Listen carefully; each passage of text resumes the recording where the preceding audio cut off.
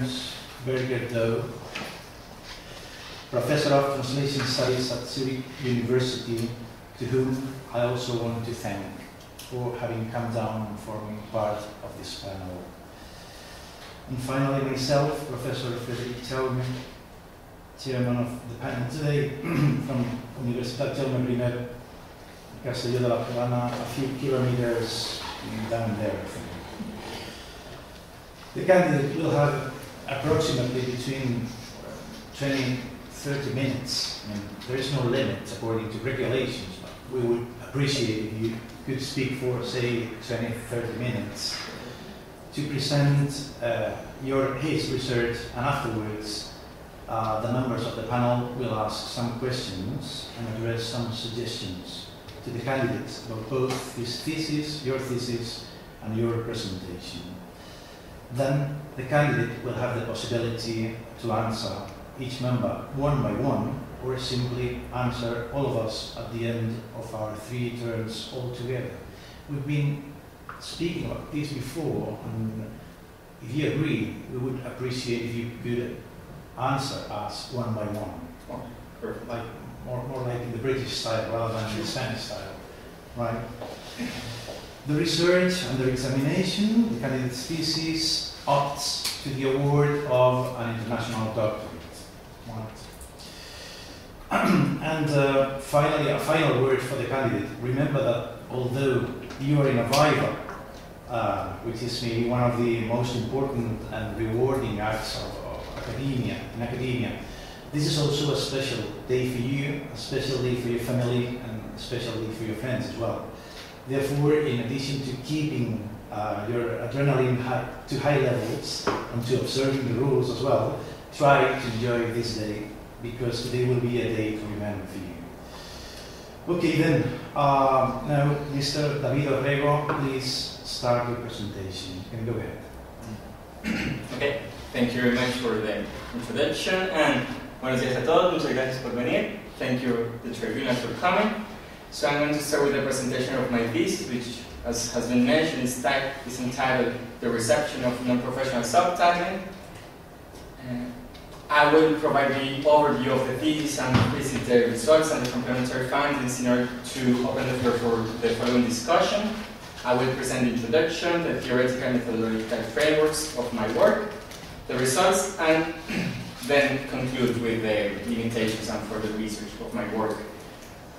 My research, as has been mentioned, is part of non-professional subtitling. It's about non-professional subtitling. Non-professional subtitling is part of a more general phenomenon that is occurring nowadays. Users, consumers of the visual content, are taking the power that firstly remained with the producers and are in charge of distributions or taking over distribution channels. And in order to do this, in order to overcome linguistic barriers, these people have organized themselves in communities that produce subtitles in different languages. So the flow of content is pretty much random, depending on the groups and how they organize themselves. The colors here are just for illustrative purposes. It doesn't have any meaning. So in my case, I'm studying how products, audiovisual products from the United States, are translated, and how non-professional translated products are used in Spain. But I include 2 different types of subtitles: Iberian non-professional subtitles and Latin American non-professional subtitles. This research comes to complement the previous studies in non-professional subtitling and fan subbing, not only in translation studies, but also in a wider framework. Non-professional subtitling started as part of the fandom community. It was initially dealing with the translation of anime from Japan into the United States, and then due to the technological advancements and the popularity of American television mainly, but also to the growth of other media industries, it started to have an impact on other areas too. So translation studies starts to pay attention to non-professional subtitling pretty much the last decade, and so far we have studied the production conditions of the subtitles as such, the people in charge of making the subtitles, and specific aspects such as how these subtitles come to be, why they exist as censorship, for instance, and how they are created. So how these participatory and co-creational practices are put in place in order to produce the subtitles and to get the subtitles to the target audience. And lately we have also been discussing how non-professional subtitling changes depending on the environment and how this is affecting the translation profession and the consumption of and distribution of translations. Sorry. However, up to now, or at least when I started my thesis, the reception of these products, how people are actually using these subtitles, and whether these subtitles are useful or not for the people, was still pretty much an uncharted territory. We didn't know what people think about the subtitles, or how were these subtitles being received by the audience. So that is the question that I set off to answer. Taking this into account, I started to look at reception studies within translation studies. And as it happens, reception has been pointed out as an important topic in translation, but the empirical research on reception is made of very few studies as of today still. Although we have more and more studies, especially in audiovisual translation, we don't know much about how people are using the translations. So this was one of the questions I wanted to answer with my study, and I based the design of my study on what Gambier has proposed about how should reception be studied. So he says we should include the 3 R's, that is, study the reactions and responses of the audience and the repercussions that the translated products have on the audiences. So by analyzing these 3 aspects, we could provide a more general panorama of how reception is, how translation is received by the audience. Studying reception becomes especially important in a context in which audiences are changing. As I have mentioned before, they are taking over the distribution roles, they are accessing more and more content from many different places, and also these audiences are not what used to be considered like the totally foreign audience. A lot of people are saying this now. Their translation does no longer occur from a totally foreign language into the mother tongue, but also from a language that is to some degree familiar to the users. So users have some knowledge of the source language, and within this panorama, especially when talking about English, users have different resources and a different way to face the translations. So this comes also to alter the design of my study. I want to see how users use different types of non-professional subtitling and professional subtitling, and whether their knowledge of the source language affects the way in which they receive the content. In order to find some answers to these questions, I proposed 3 main hypotheses. The first one is related to the fact that participants or viewers would have higher comprehension scores with the professional rather than with the non-professional translations, and this is grounded on the fact that non-professional subtitling has been mostly judged as having low quality from a translation point of view. So I want to see if that holds using empirical data. The second hypothesis is related to the second hypothesis is related to the language level. So how people with different levels of proficiency in the source language interact with the audiovisual content, and how they interact with the subtitles specifically. And the third one, and this is related to the differences I mentioned before in the different types of non-professional subtitling, I want to see how, in this case, people from Spain engages with professional and non-professional with non-professional subtitling produced in Spain and Latin America, having these 2 varieties, how that affects the process of engaging with the subtitles. So in order to put this hypothesis to test, I defined my population as young people between 18 and 30 years, 30-year-old university students, all of them, with different levels of proficiency in English, people with a high and a low level of English, and excluding the middle group. and then people who are users of the visual content, because I want to see how people in their everyday lives actually use the content. Unlike other studies that have tried to see how people under fully dependent conditions on the translations interact with the content. Regarding the material, and for the same reasons, I decided to include in my study a very popular TV series as Big Bang Theory. And then regarding the subtitles, I include three different types of subtitles. The professional version distributed with a DVD copy produced in Spain. I use the DVD subtitles because talking about DVDs, it is more likely that people in this context will access subtitles through the DVD rather than with open television. And then I include the two non-professional subtitles subtitle versions. One produced in Argentina by a group that translates into neutral Spanish. This is the Latin American version that I call. And then the Iberian version produced by a subtitling group based in Spain, Grupo TS. The subtitles were produced at the time when the episodes were released in the United States, so that's why I'm using the second season of the TV series in order to see how those subtitles were, in order to see how, I used the second season of the TV series because that way I could access the DVD subtitles, and I also could be sure that these subtitles, the non-professional ones, have gone through the process of a community that is established and has been working for some time. In order to collect the data, I combined three different methods at different stages. The first stage consists of an initial questionnaire aiming at the screening of the population in order to see how people are using audiovisual translation, how they are accessing the audiovisual content, which means they use, and also to classify the participants into the different groups that I was going to study, that is the low level, mid level, and high level of English groups.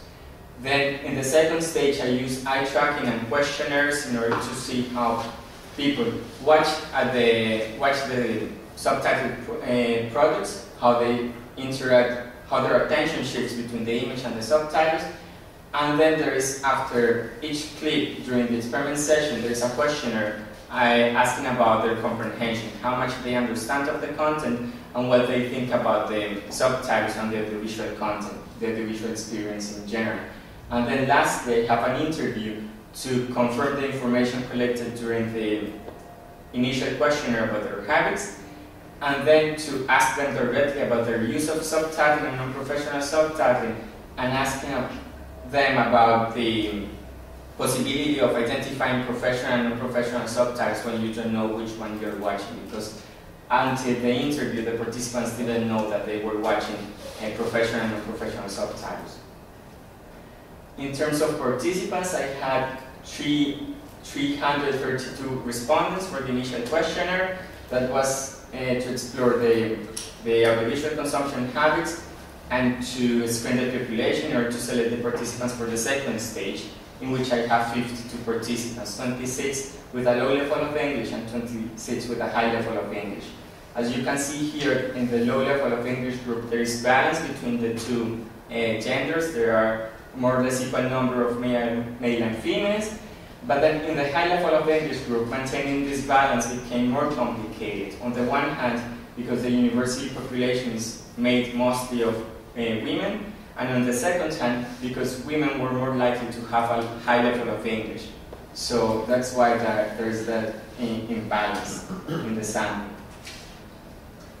In the experimental design, this here shows how participants were assigned to different orders of presentation for the videos. Each participant watched the 3 clips, and each under one different subtitle condition. And then I randomized the order of presentation of the subtitles, but not the order of presentation of the clips. So for instance, the first participant, let's say, who has a low level of English group, would watch clip 1 with the professional version, clip 2 with the first non-professional version, and clip 3 with the second non-professional version. But this was different for the other participants. In the end, I had between 9 and 8 people in each group in order to do the analysis, and 52 participants in total, as mentioned before. However, due to eye tracking quality data, I had to remove 2 participants, completely from the experiment. Then 2 additional recordings were removed from 2 different participants also due to eye tracking data. And 1 additional participant was removed from the sample because during the interview session it became evident that this participant knew about the difference between professional and non-professional subtitles. So in order to avoid this from bias, from introducing a bias in the result, I decided to remove this participant from the data. In order to put the hypothesis to test, I used generalized and linear mixed regression models, mixed effects models, sorry. Basically, I decided to use these models instead of traditional ANOVAs and t-tests because they are able to account not only for the differences and the variations between 2 different groups, but also within each group. And they can also offer, during the data generation process, they offer a multi-level analysis. So a ranking is defined in order to analyze the predictors and how these predictors affect the dependent variables. So that's why I decided to go with these methods. In all the cases, I use the controls at the beginning of the process. So I introduced gender as a variable and also knowledge of the clip and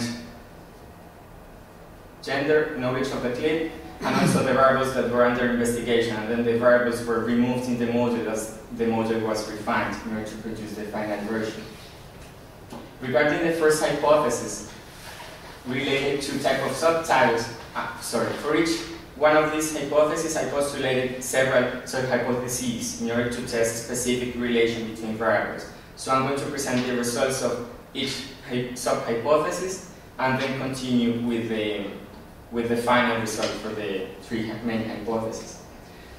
So the first sub-hypotheses of hypothesis 1 were related to self-reported measurements. That is, how difficult people thought the subtitles were to follow, how difficult was it for them to follow the subtitles, and how much they think they understood from the content.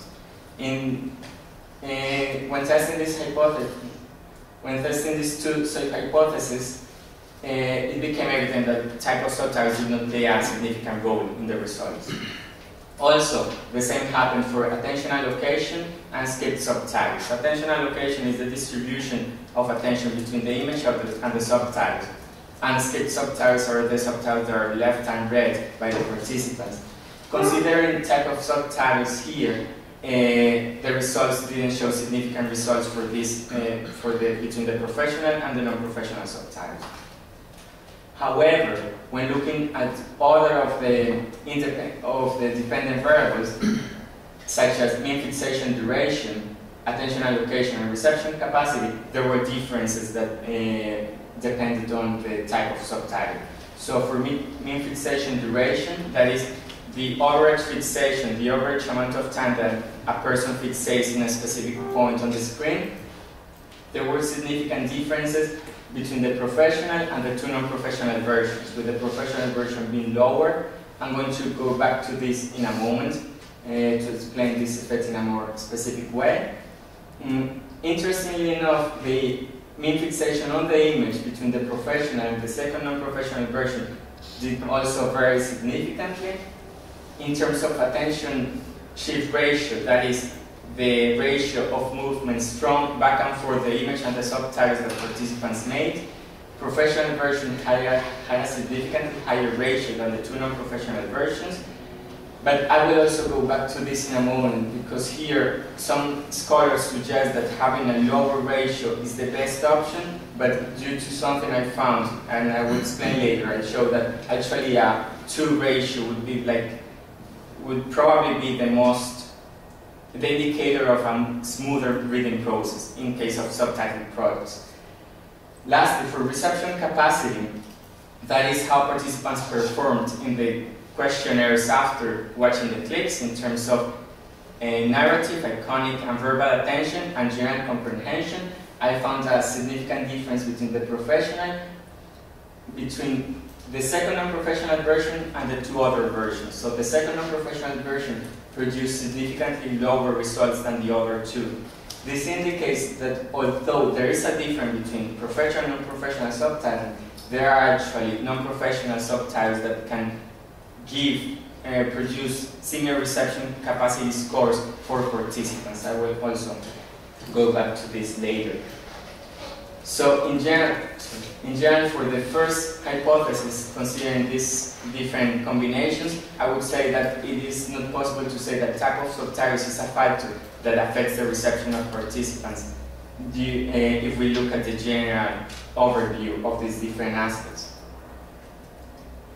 Now, looking at the second sub-hypothesis, level of L2, L3, in this case English, we can talk about the percentage of fixations, that is how many fixations participants made on the screen and on the subtitles, the percentage of duration of fixations, so for how long they were watching at the screen and at the subtitles, and we can evidently see a significant difference between participants with a low and participants with a high level of English. But this difference is not evident in mean fixation on the subtitles. So although participants look for less time, participants with a high level of English look at the subtitles for less time, when they do that, their mean fixations are similar to those of the low level of English participants. Talking about the mean fixations on the image, which was actually very interesting, participants in the high level of English actually have longer mean fixations on the image. This implies that since they have to go less to the subtitle area, their gaze maintains fixated on the screen for longer periods of time without much shifting. In terms of audience enjoyment, there was also a significant difference between people with a high and a low level of English, with participants with a high level of English reporting a higher degree of enjoyment of the audiovisual product. This could be related to the fact that participants during the interview said that reading subtitles is a more cognitively demanding task, so these considerations regarding subtitles could actually reduce their degree of enjoyment of the clips during the screening session. So the second hypothesis of the study was actually confirmed. The third hypothesis was related to the inclination towards the Iberian or the Latin American versions. Assuming that participants being from Spain would be more inclined towards the Iberian version, this hypothesis all postulated that they would have a better reception capacity and declare a lower subtitle reading effort and a higher self-reported comprehension with the subtitles that were familiar or closer, linguistically closer to them as the Iberian subtitles. But participants didn't actually notice this difference, and the reception capacity scores didn't show any significant difference between these two types of subtitles. In order to wrap up and summarize these findings, we can say then that non-professional subtitles can be as good as professional subtitles in some cases, but that there is also variations within non-professional subtitles, as we have seen between the two different groups. Some participants achieved similar reception capacity scores with the first non-professional version, but not with the second non-professional version. Proficiency in the source language actually plays a role when participants are watching subtitles, and participants are able to watch less or more of the subtitles depending on their knowledge of the source language, which up to now hasn't been explored as one factor involved in the subtitle reading process.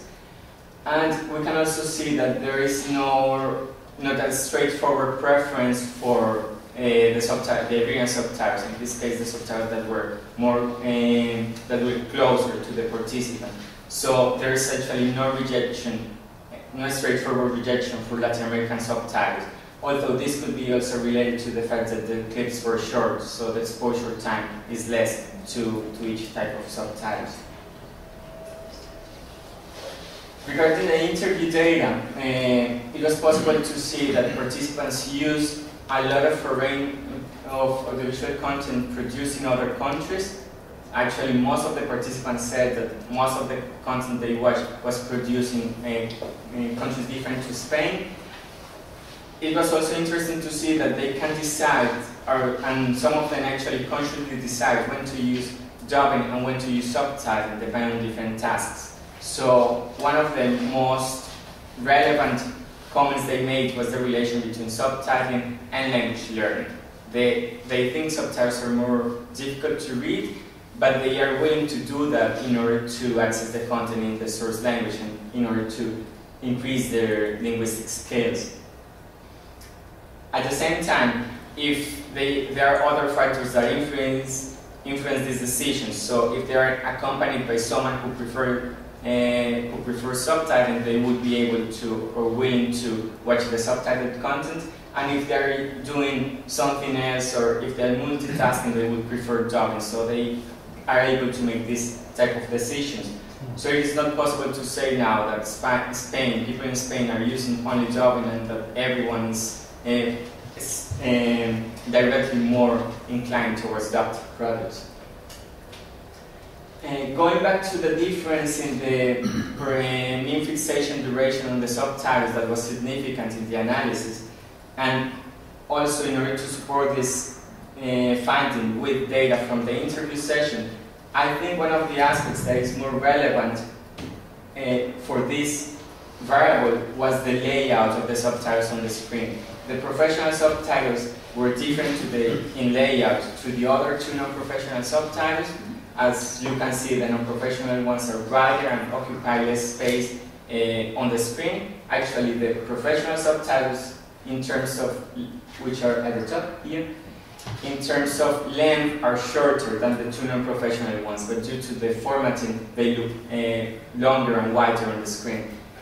However, although the professional subtitle version had a shorter mean fixation duration, participants during the interview session were more inclined to select the professional version as the non-professional version because of the layout. So here there's this possible trade-off between how much the subtitles affect the format of the subtitles affects the reading behavior of the participants cognitively, and what the attitude towards the subtitles is. And this is something that up to now is not explored. We don't know much about how people react to different types of subtitles on the screen. We know people use different colors and their preferences, but we don't know how cognitively people react to these differences in subtitles. Going back to the attention shift ratio and what I mentioned before, some scholars say that the lowest the attention shift, the number of attention shifts, the better the viewing process. However, I found that the professional subtitles that have the highest attention shift ratio had this because in between every two subtitles there is a window of 160 milliseconds in order to avoid the flash effect. So participants are actually able to go and read the subtitles, then glance at the image, and then go back at the subtitles and have this circular behavior. However, in the case of non-professional subtitles that don't respect this time frame in between subtitles, participants were more likely, like in this case, to remain on the subtitle area until the very last subtitle appeared and then go back to the image. So they were missing the action. And in this case, I think this is the summary of 4 subtitles. So the participant in orange, for instance, has only one fixation on the image while the others are able to go back and forth. And this is due to the timing between the subtitles. So that's why I think that an attention shift ratio of 2 would be the measurement that we should follow in eye tracking studies to, as an indicator of a smoother reading process, because that implies that for each subtitle there are 2 shifts, one towards the subtitle area and then one back towards the image. As I mentioned before, it was also possible to see that there are differences in behavior that are related to the language level of the participants. So subtitling is not necessarily an automated task. Subtitle reading is not necessarily an automated task. I had some participants that were able to avoid, for instance, most of the subtitles and watch at the subtitle area for less than 2% of the time, and they knew when they went to the subtitle, they were able to recall why they went to the subtitle area. And as we can see here, this is the summary of participants with a low level of English group on the left and participants with a high level of English on the right. We can see that the concentration of fixations in the low level of English group is higher in the subtitle area, where the concentration of fixations for the high level of English group is higher on the image. So participants, depending on their linguistic skills, are able to give more relevance to one area or the other, and are able to adapt their behavior to their needs when they are watching the content. Now that were the results and complementary findings. Talking about limitations, the main and most basic limitation of the study was actually one of the methods I choose. Working with eye tracking data, it's a very time-consuming task and implies that you need to have a lot of control over the variables and the data. So this restricts the number of participants, and this was one of the reasons why I decided to exclude the group that had a middle level of English. It could be the case that these people have a totally different behavior from all the others, but by excluding them, I was able also to see the differences between the other two groups more clearly. So this could be a technical restriction, but also helped me in the identification of the results. Another technical restriction related to the eye tracking was the fact that we don't have specialized tools to analyze the eye tracking data for subtitling. So most of the work has to be done manually, and this is one of the reasons why I decided to, for the analysis, I decided to remain at the level of the subtitle area rather than looking at specific subtitles or the reading of specific words, because carrying out this work for 52 participants for the amount of recordings I had was just too time-consuming and would be a different type of study than the one I did. This is related to the technical aspects and the participants. The type of subtitles that I have included in my study are only professional amateur subtitles. Those are the non-professional subtitles that try to replicate what professionals do, but the different varieties of non-professional subtitling are endless. So exploring those other aspects could be also an interesting area of study for future research. However, here we're just restricted to professional amateur subtitles, and the results should be taken into account only for this specific type of subtitling. And then there is the material-related limitation. I only include one TV series from one specific audiovisual genre. So it could be the case also a very popular TV series, and non-professional subtitling communities tend to pay more attention to some TV series than to the others, depending on their popularity. So these results could also be different. Have I chosen a completely unknown TV series or one that is in the very first season? So that should also be taken into account as a limitation of this study and a possible option for further research.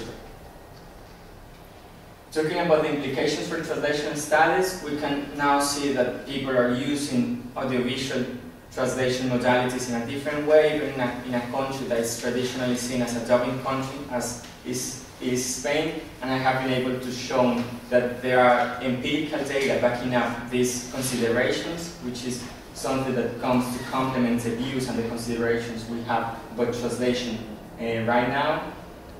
In the methodology section and in general with the methods I included in my study, I tried to be as careful and detailed in the description as I could in order to provide enough tools for future researchers to take on that or to challenge the possible things that I didn't include or that I decided, or the choices I made in designing the methodology. And I have also shown, as mentioned before, that there are differences in the type of non-professional subtitles. So most likely these differences could be related to the differences in which the communities are structured and how they work. So there could be the case that some non-professional subtitling communities provide a mechanism that is better to boost translation competence. And I have actually been trying to use non-professional subtitling mechanisms and non-professional subtitles as part of translator training in order to see how this could be complemented and how these different approaches could interact in a context where most students could actually be identified with the type of profile of people doing the subtitles and people using the subtitles, right? Try to see these convergences. And this is presented just as the starting point of what could be done after that in this matter. And that'll be pretty much it for my presentation. I hope I provided a general and complete overview. Thank you. Thank you very much for your presentation, and thanks for the timing too. And now it's time. The Universitat Rovira Virgili, the faculty, the Department of English and German Studies, and the research group for having invited me here, and for the dean, Esther Torres, and everyone working in this research group. It is a pleasure being here. I'm really honored. And I remember I met Mr. Orrego back in 2011. As far as I remember, we were both attending a conference in Paris. And he approached me because I have mentioned Subtitling. And then we both attended the CETRA, the Center for Translation Studies in Leuven, although in different years. So it's very special for me being here today. And I'm also glad and honored to be sharing this committee with Professor Salma and Professor Ensberger. So I'm also relieved from any pressure because I know that they are going to be saying very sharp and very important things. So as I am the first one speaking, I can keep it short and sweet, okay? I have many things to say, but I'm trying to be brief. So first I'm having a top-down approach. I would like to provide a general assessment of the PhD thesis. Then I'm going to approach some specific or particular elements. And finally, I will present some suggestions and a couple of questions I thought regarding your PhD.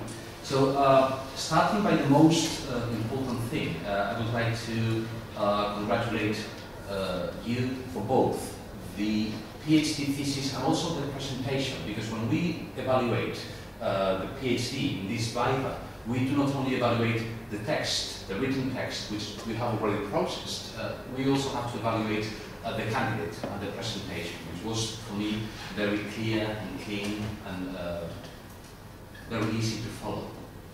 Also, congratulations to your supervisor, Professor Anthony Pym. When you have to evaluate a PhD, the first question is, does this thesis contribute to the field? Translation studies, media studies, reception studies, and the answer is yes. I've learned reading this text and I've enjoyed it. I always learn when I read a PhD. I do not always enjoy it, it depends. I have enjoyed reading your PhD thesis.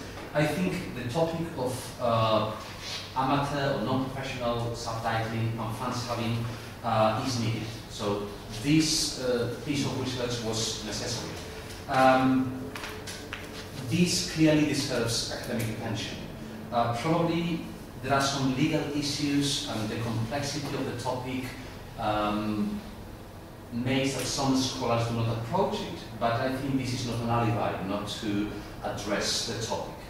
So congratulations for having chosen this topic. I think you have written a very honest thesis. It doesn't hide or ignore the possible limitations as you have presented here. So it, in my opinion, adds extra value to the work. It is rather objective, I would say, with the topic of fan-subbing, fan-subtitling, professional, non-professional subtitling. And for me, there is a very important element. This research line tries to take a particular illegal or conflictive situation and turn it into something positive for educational or research purposes. So this is obviously something positive and something that deserves attention. It is a very personal PhD thesis. I like it from the very beginning. I think it is the first page where you say, I am a translator. I think these are actually the first, that's the first sentence, the first words in the text.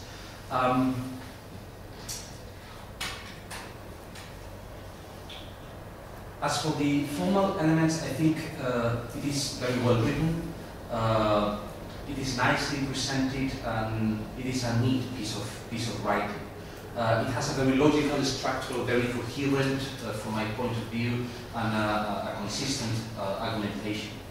In the first chapter, you provide a comprehensive view of today's consumption habits as regards audiovisual products. I couldn't identify myself. I was myself profiled in some of these consumption patterns, and I could myself be classified in one of the categories.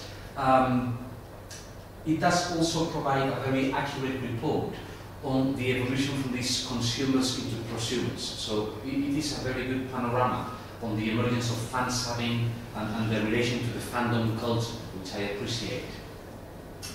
I think the section where you approach reception studies is also it is quite remarkable. And the description of all the experiments with the eye tracking, there is a vast amount of work there, is very accurate, and it provides crystal clear view on the possible applications to the field.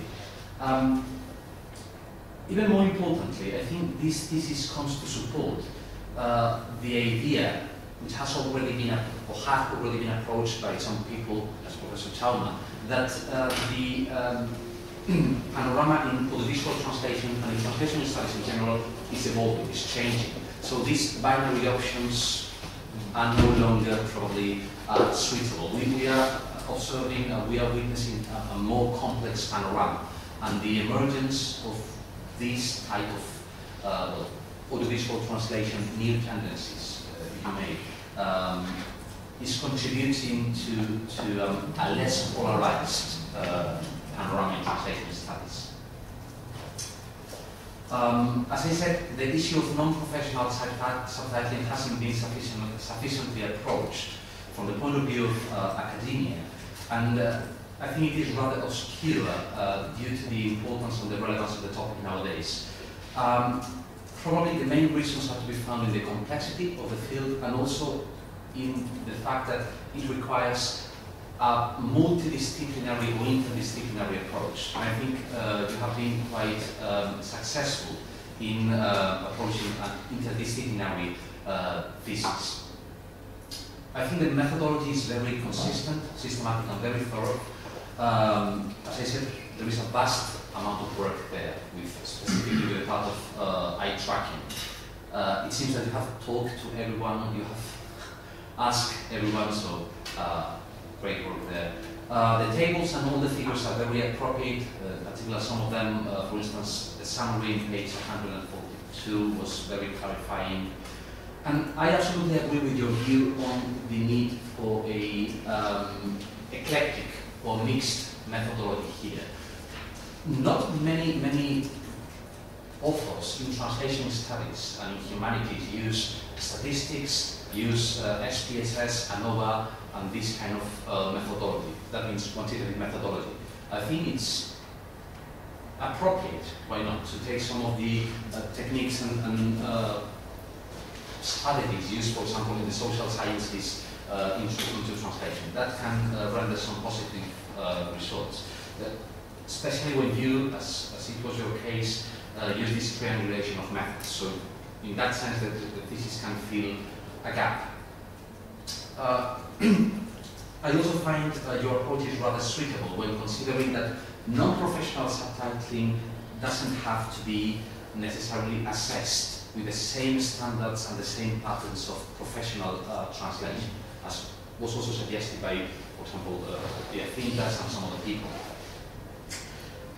And again, in this line, I find one of the most relevant results, or one of the most relevant findings of your work, this deconstruction of the binary classification between users who prefer subtitling or dubbing.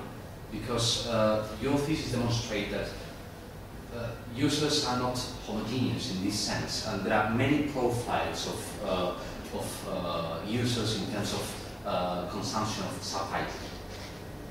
I think the thesis opens new doors and elicits new questions because it is solid research.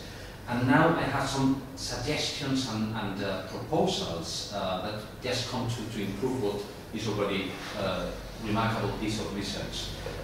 Most of my questions have been already addressed here and also on page 233, section 7.3, where you comment on the limitations of the research.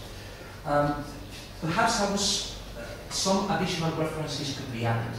Perhaps it was missing some references to the field of subtitling and its possible application in the field of language teaching. I was thinking, probably I think that's did it, for example, but in particular I was missing Noah Tarragona and perhaps Jennifer Lertola, who I met here in 2000 something, I'm sorry, here in Tarragona in a conference. And they both explore the application of subtitling for language, vocabulary acquisition, and language learning.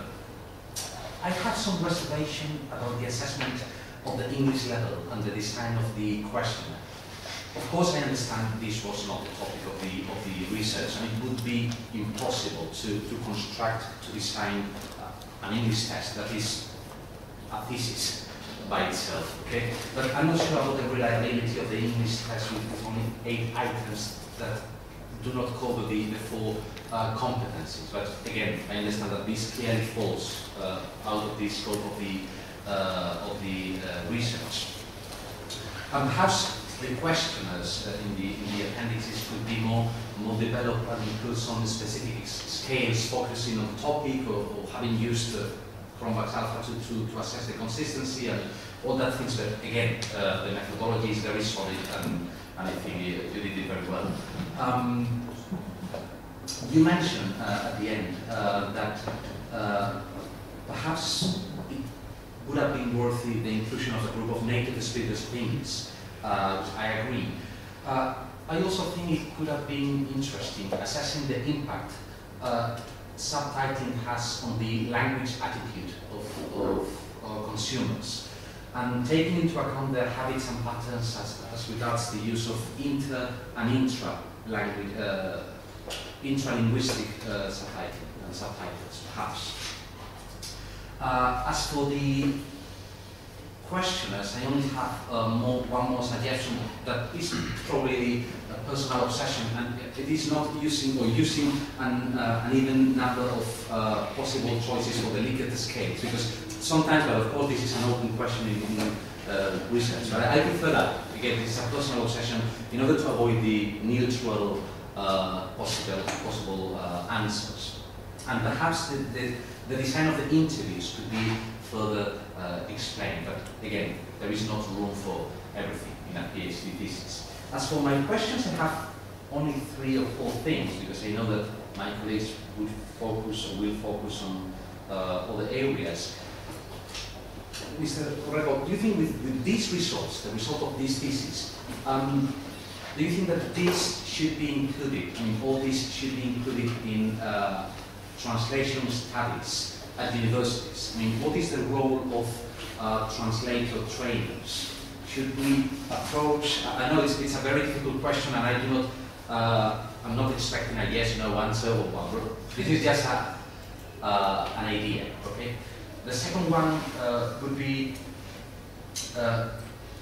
which could be the implications for translation studies related fields, for example for dubbing, or for which could be the situation in related areas such as video games.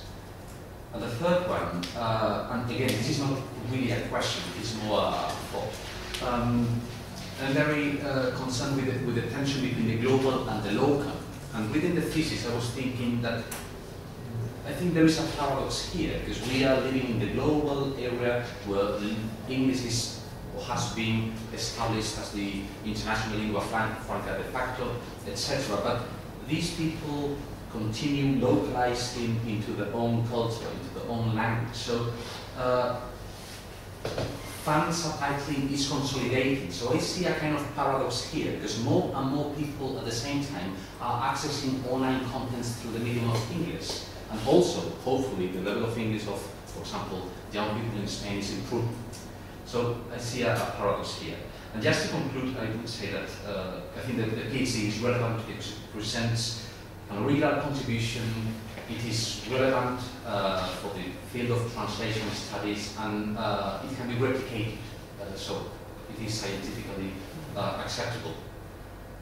And I would like to conclude telling you that the thesis is not the end, it is just the beginning. Somebody told me that when I was obsessed myself in the theatre in Belgium. A professor told me that, and I didn't understand it until now, so 4 or 5 years after that. So I think you have a prominent academic career ahead of you, and I wish you the best of luck in all your endeavors. Again, thank you all for having invited me, and congratulations. Thank you very much, Dr. Fernando Gonzalez. Would you like to answer him now? Yes, sure. And so thank you very much for the comments and the suggestions, and I answered the 3 questions and comment on the Likert scale decision. When I started doing the project and when I started with the design of the questionnaires, I was not sure which type of statistical tools I was going to use for the analysis. So I was following closely the design proposed by Catherine, who uses even number Likert scales, because later in the analysis he basically classifies the groups into people who agree or disagree. So having a middle point in order to do that was impossible, so my design follows closely that.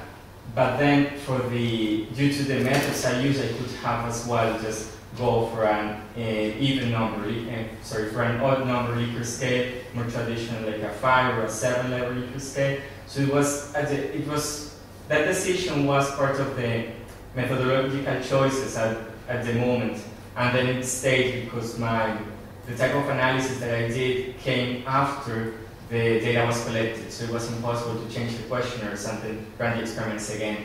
So that's the explanation for that. And then the first question was the inclusion of non-professional subtitling and these practices in translator training and translation studies. So I've been trying to do this actually in my classes here, not directly including everything, but trying to assess what could be useful for students in their class and what could help them develop translation competence.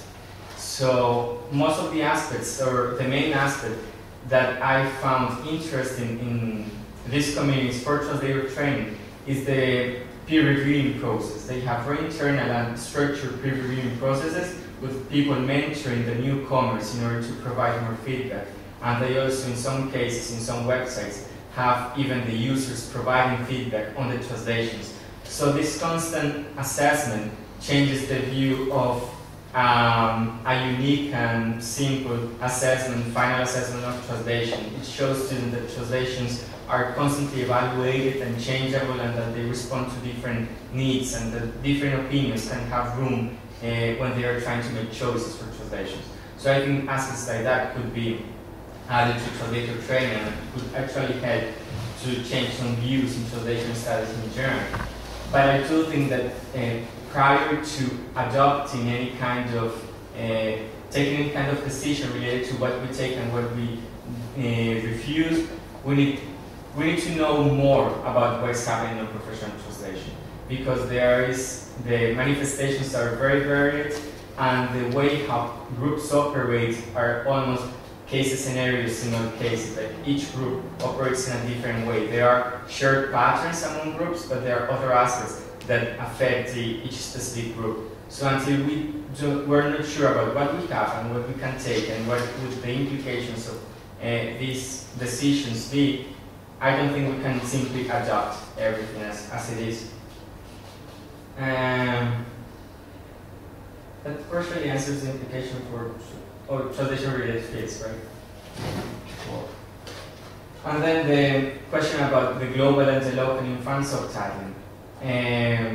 One of the interesting aspects about fan subbing is that it started as a way to break with the rules of the importation rules in the United States. So an underrepresented culture was taken and censored when it was imported into the United States. So groups decided to take on that, people decided to take on this role and then take this culture, this content, and do themselves the job.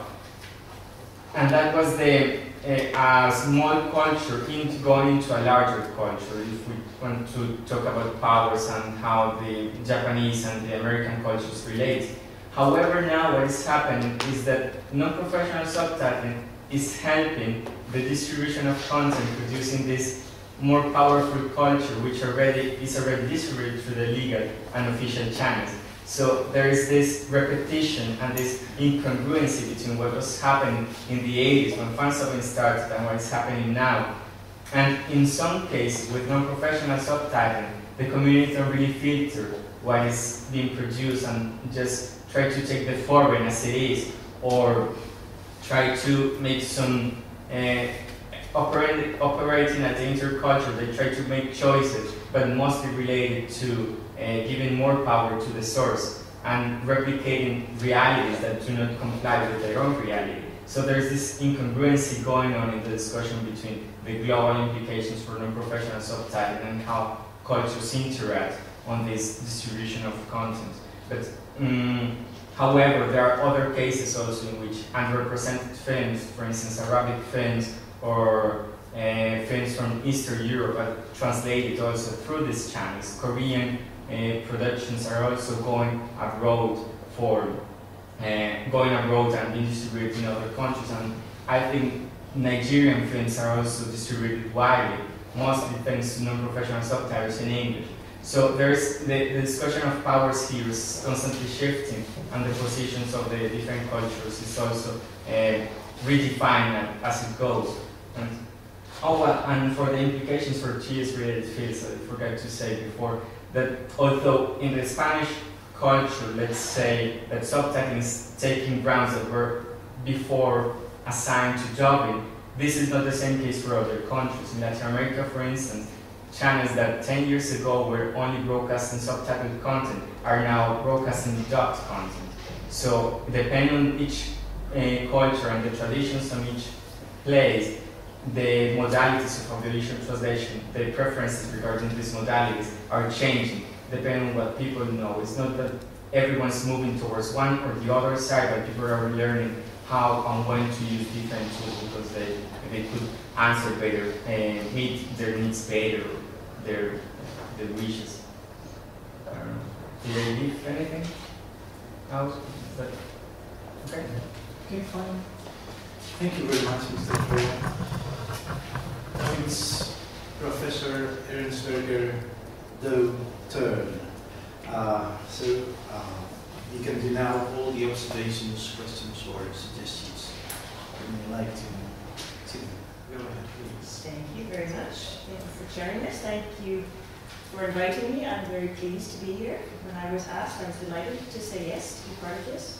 Our team has been following Mr. Orrego's work for the past couple of years, past few years, different encounters and conferences, and I was very pleased to read the work you've been doing. I'd also like to begin just with some general comments. I think that there are a lot of very admirable things about this thesis that my colleague already mentioned. I won't repeat those, but I'll focus a bit more on the methodological.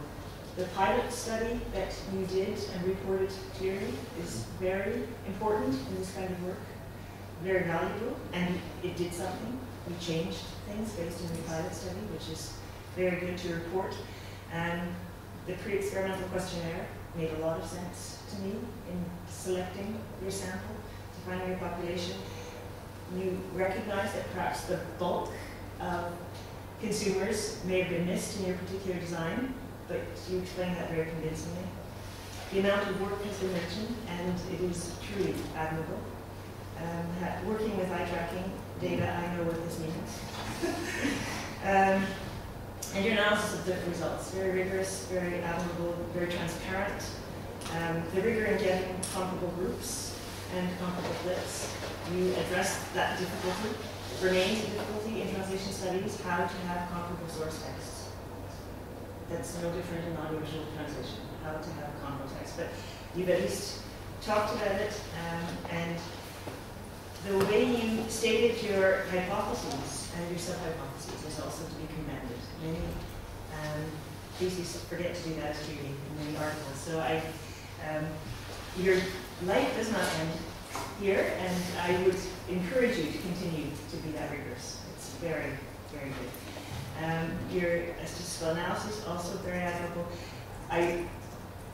Perhaps other people in the audience haven't read the thesis, but your summary table on page 183 was very valuable. To be commended. To try to package your results in a way that there's an overview. I found that very, very helpful.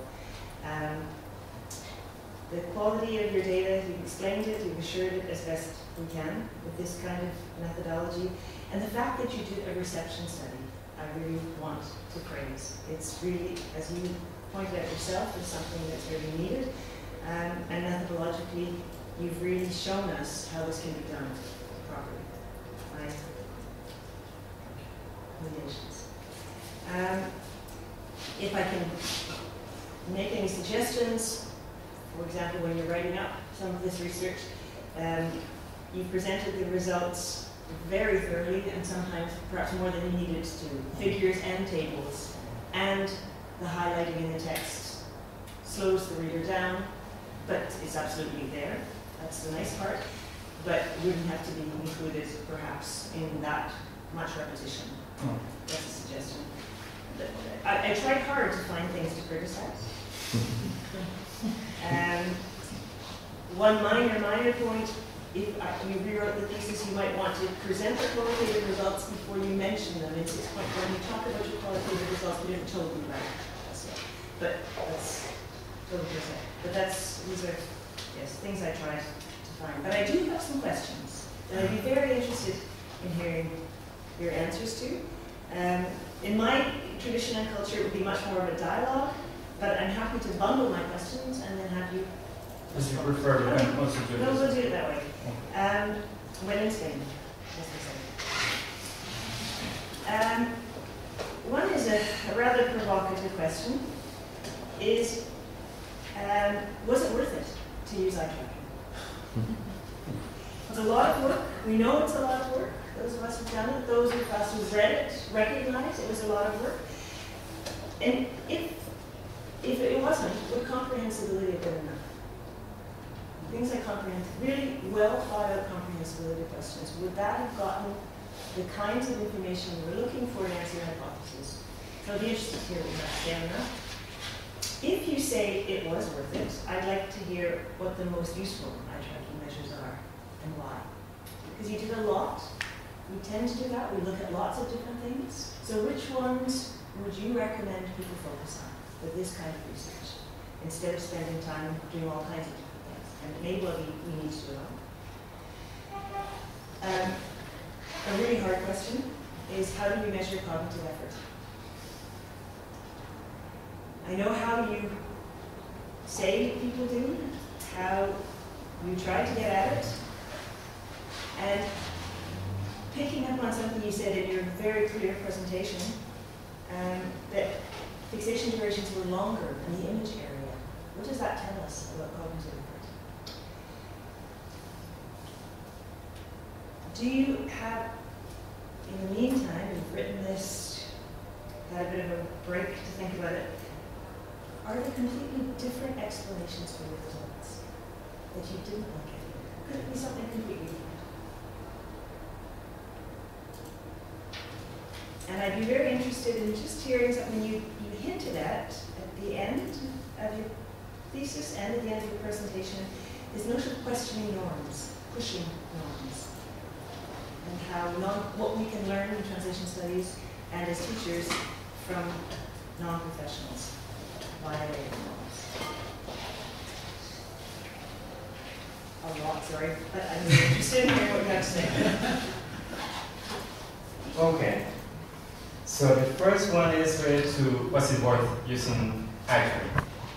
I think it was, not only to know that it could be used, but also to know that there could be other modes without eye tracking. Because one of the problems that I had during the experiment was that I was spending about 10 minutes with each participant only calibrating the eye tracker. And considering the amount of time of the experiment, that was one of the reasons why I didn't go for more comprehension questions, because I didn't want to ask people to come to the lab for 2 hours for free, because I wasn't paying them anything. So I think that from that perspective, it's interesting to see that it was possible to do it and to combine all the methods, and that it could work, it could produce some insights as, for example, the differences in layout, how that affects the people's perception and how that affects their reactions to the subtitles. In order to see these two different aspects at least and to be able to convert them with empirical data, I think it provides interesting results, and I think for aspects like that, it was worth doing the analysis. Now, the comprehensibility and in general, the aspects of reception, also going back to the aspects of comparing translated content used by users of the translations and then natives using the content. I think that's actually a different area of research that would be very interesting, because so far we're seeing how much they are understanding from the content and saying that they do and they don't understand, but we don't really know how much natives, for instance, understand from the content, and measuring comprehension of it, because although there are studies using compare natives and non-natives, the reports normally don't provide as many details as they should, or the results are not presented in detail, I think. So in terms of comprehensibility, it's not only how much we ask people or how to ask people, but having a point of comparison for what we are asking. What is the standard, or how much are people actually expected to understand from the content? Because when you're familiar with the content, as I was by the end of the experiments, I was already reciting the content by heart, dialogues and everything, you get to notice other aspects. So what is that people should take on the first time they watch it? And I think this also affects the type of questions that we ask during the comprehension and reception studies. So, were the first two questions? It is about comprehensibility. Is it okay, or?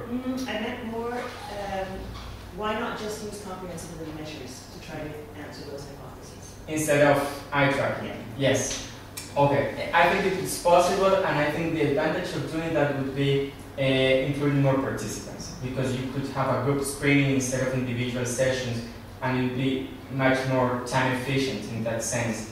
But I think, taking into account that eye tracking is now becoming more prominent at the research translation studies, and that one of the problems that we have when doing eye tracking is that we don't have much research to refer to, or many guidelines to follow. It becomes very, very hard, and that's why I try to be as specific as possible in the methodology section in order to give also value to that. And I think from my point of view and from where I stand, at least from that session, I try to show people how to use eye tracking and how to use eye tracking for the research translation studies in specific terms.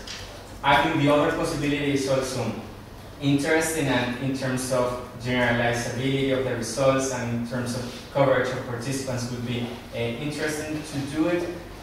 But for now, regarding the benefits that as a field I could generate by doing these eye tracking studies, I think that makes it valid, at least at this moment of the field, at this moment in which we are.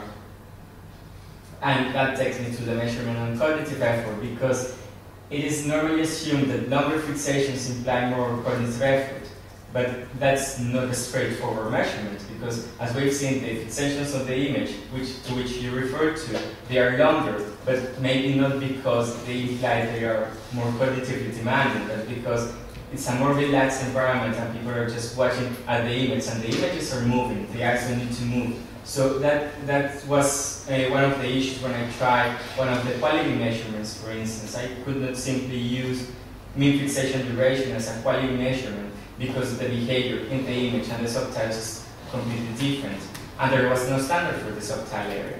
So that quality measurement was not useful for me.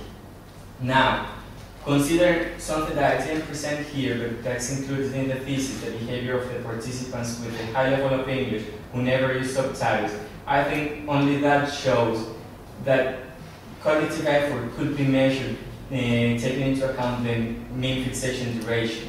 Because these participants, there were just a few, I think 5 or 6 participants, who would go to a subtitle area on very few occasions and on very specific times to look for information, and their fixations were much longer than the fixations of all the other participants who were, regardless of their level of English and regardless of how used they were to using subtitles. So in that sense, on that specific occasion, that we can assume that participants go to the subtitle area to look for information for something they don't understand, and they fixate for longer on these words or on these subtitles, we could imply that there is a higher demand of cognitive resources, at least in these sessions. And I think that is actually the only measurement that I include that could be related to cognitive effort in my thesis, and that's why I don't cover the issue that much. Another aspect that could be used to measure cognitive effort would be, as I mentioned before, had I had tools to analyze the fixations on the specific subtitles or to map the fixations to specific words in the subtitles, then it could be able to, the data could show which words are more demanded, and based on, you could select which words are more demanded and then try to see if these words are harder to read or require longer fixations, because that exploring that could provide more insights into eye tracking and cognitive resources allocation. But in my case, I only use mean fixation duration, and I found that it was interesting to see, at least for this small group, that the fixations were longer. Because in all other cases, in the time they spend on the subtitles and the number of fixations they made, I think I actually have the image here somewhere. Yes. So this group here is the group of people with a high level of English who never use subtitles, while this other are people with a high low level of English. In the cases when we were talking about percentage of fixation durations as this one and percentage of fixations as such, the image was pretty much like this one. But when it comes to mean fixation duration, this group were at the top. So it shows that when they were watching the subtitles, they really want to go to see the subtitles, and they spent a long time on specific words in the subtitles, because it was mean fixation duration tells us the differences of specific fixations instead of the duration of all of them. So I think, as taking that into account, eye tracking and subtitling, eye tracking could be used for subtitling in order to see these specific cases when people need to allocate more resources. And that explains somehow, and fixations were longer on the image. That's the next question. I think they were longer on the image. The problem is that there's not much research on moving images and eye tracking, because it's very complex, because with eye tracking software you are better off, you simply have to analyze static images because words or images will be always in the same case, so we don't know much about how people watch films using eye tracking. But I think the fixations are longer because people have the tendency, or we have the tendency, to fixate on the center of the screen. And mostly the fixations, when you are looking only at the image, are located at the center of the screen. So if you have to look here instead of doing this shifting, there's not much effort that you need to do, and the image is moving. Your gaze doesn't need to move because the image is already doing the process. And when creating films, cinematographers know that the center of the screen is the one that's calling the attention, unless you want to produce a very different effect, in which case they will do something different. But the center of the screen is the center of focus, and people will look there. So if you don't have to switch and disturb your image watching with the subtitle reading, then you just stay there, and that affects the mean fixation duration on the image. I think that's my assumption, although I think we still need to know more about how people watch moving images. And the last question was about the norms. I was actually very happy to find this information about the flash effect, because one of the problems we have with subtitling is that we have norms, but those norms were proposed in the 90s, and we don't have empirical testing of these norms. So having the flash effect normally is assumed to, is postulated based on the fact that having subtitles overlapping would give people the impression that the subtitles don't change, so that you avoid reading the second subtitle. And by this, that's not the case. If subtitles are overlapping, you don't go to the image, you stay on the subtitle because you notice there is a change. So in that sense, I think I have something that could help us understand better how subtitles should be done. And maybe the norm is there, but the reason for the norm to be there is not the one we assumed, but the one that is providing viewers with a better and smoother reading process, with more circular reading process. And oh, thank you. Okay, you have okay. So thanks, and well, now it's my turn, and then. Well, I always say that since many observations have already been made, I'll try to be short, but I never comply with that. Anyway, thanks to the, first of all, thanks to the Department of English and German Studies. Thanks to Professor Tim for giving me the opportunity to read this thesis and learn a lot from that. And thanks to Esther Torres for the organization of all this act. I'm also happy to share this table with these two colleagues. One of them I didn't have the opportunity to meet before, so it's the first day for us. And the other one, I think last time we met each other was 3 years ago, more than 3 years ago. I also am very happy to see that the candidate has reached the end of his PhD thesis. I think we met, last time we met, it was in Dubrovnik, maybe. And you were working hard with the thesis already, and I'm very happy to see that, I mean, it's over now. Right? Okay. First of all, as well, in the Spanish way, I want to congratulate you for this brilliant and innovative PhD thesis, and I also want to congratulate your supervisor, Professor Pin. I think I have many reasons to congratulate you. Many of them have been already said, but I will just highlight 6 of them. First, this is a very well written dissertation, right? Easy to follow, easy to read, has already been said, with hardly any typo, and hardly any mistake. At least I haven't been able to find them, right? The only thing I miss really is a DVD with the clips.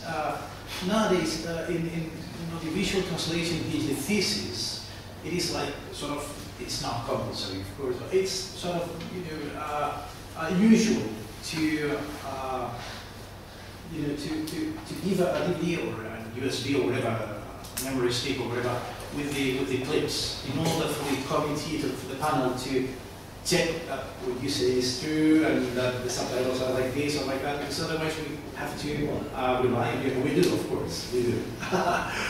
But it will be, have been, very, very useful for us to have this DVD or USB or whatever, right? So that's the only thing I miss in the formal component of the thesis. Second, the thesis, it is a very innovative topic from studying non-professional subtitling. A really under-researched topic in the area of audiovisual translation, like Dr. Fernandez said before as well. Third, because the candidate is to be commended for his choice of the topic, the choice of your topic, and especially for the methodological tools you've devised for yourself to have access to all the materials examined in the thesis. I think that you use a robust and powerful methodology with 2 groups of subjects, very well defined according to their level of English, a variety of instruments, surveys, eye tracking sessions, interviews, qualitative and quantitative analysis, both of them all together, triangulation. The methodology in my view is really impeccable. it's very good. There are some issues that have been raised by Dr. Ernst-Berger though, but I think that really, I mean, it's replicable, as Dr. Fernández said before as well. I mean, it can be replicated, right? Because the thesis is process-oriented and not product-oriented. That's something which is really needed in audiovisual translation. I think that we all here can agree that almost the almost absolutely absence of process-oriented studies in audiovisual translation. And it makes this thesis a timely and much needed research. So that's another very strong point.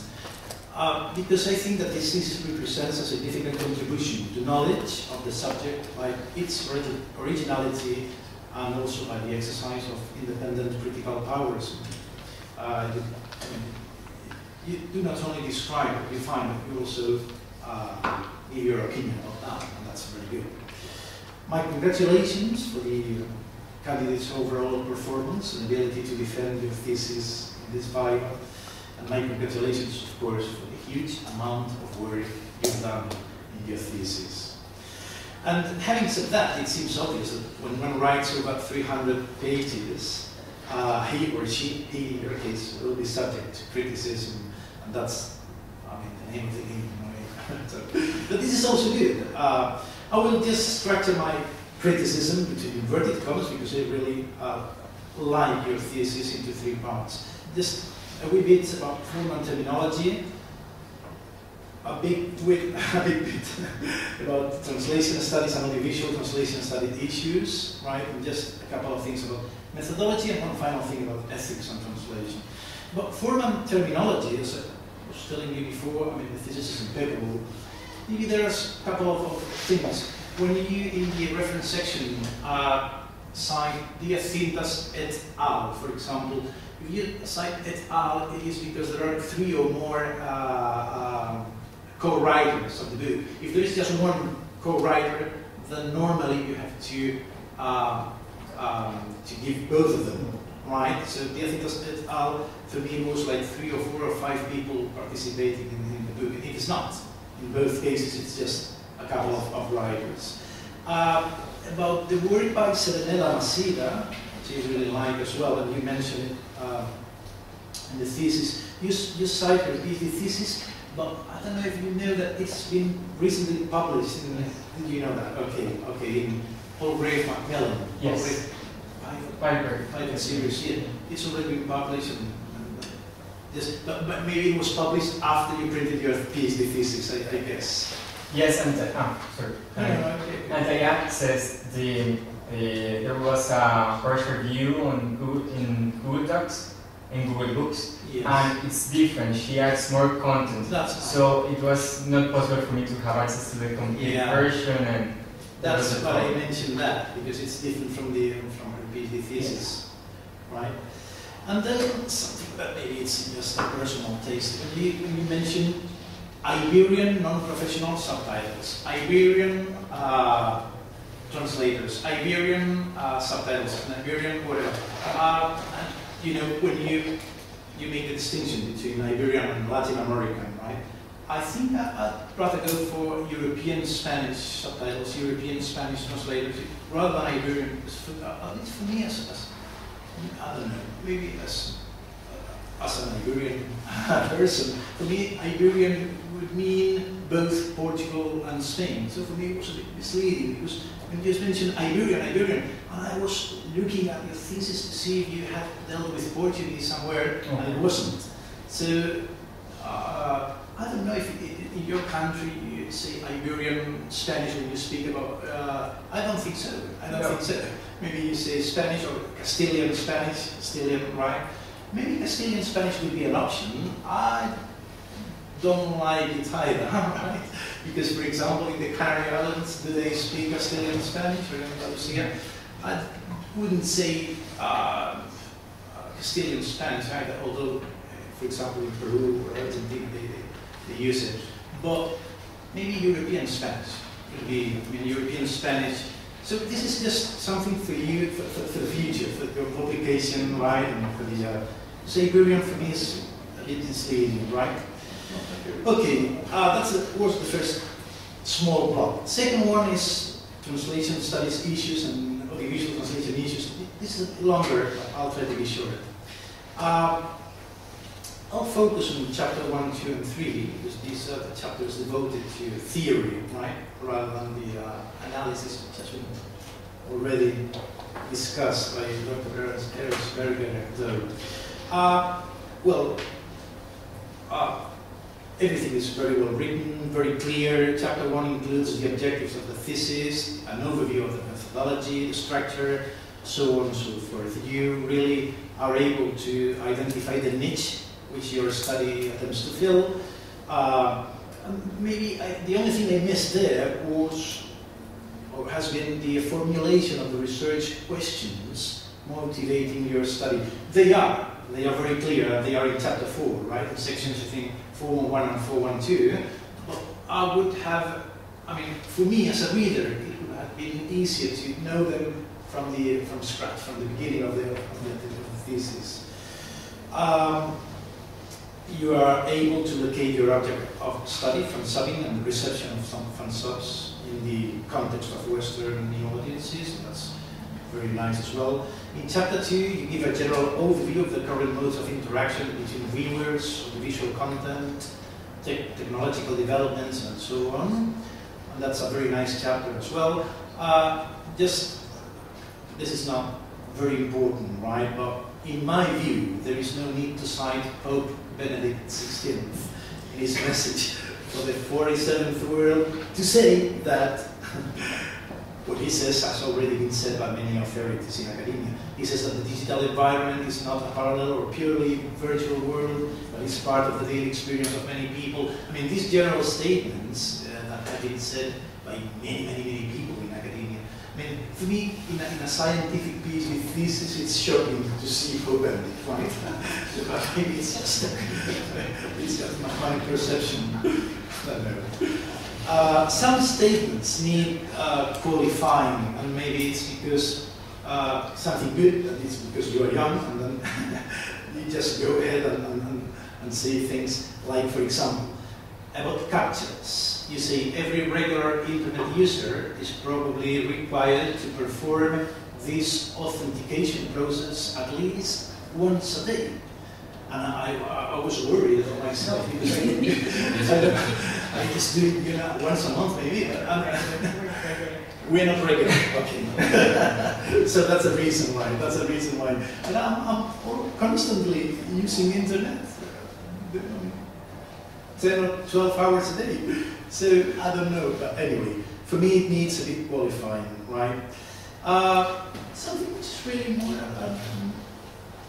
it's not a criticism, it's, I have to check. You say that on March the 3rd, last March, HBO announced that HBO Now, a standalone version of HBO Go streaming service, will be launched by April the 12th. So, 3 days ago, I think? Yeah, 3 days ago. In time for the 5th season premiere of Game of Thrones. Have you checked this? Okay. Yes, it was launched actually 1 week before it was expected. Okay. I actually changed it because they announced it 2 days before printing the pieces. Okay. So I've been following it. First it was an announcement from last year. And good to know. Something else.